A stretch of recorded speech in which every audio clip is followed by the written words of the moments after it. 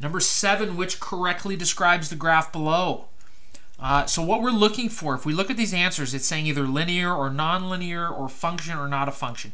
So we have to test to see if this graph is linear or nonlinear and if it's a function. Now let's do the linear test first because that's what the answers give us. In order for it to be linear, it has to be a straight line. If it is nonlinear, it is not straight line. So is our graph right here, is that a straight line? It is not a straight line, so we know it is non-linear. So we can cross off these two answers right away because they say they're linear.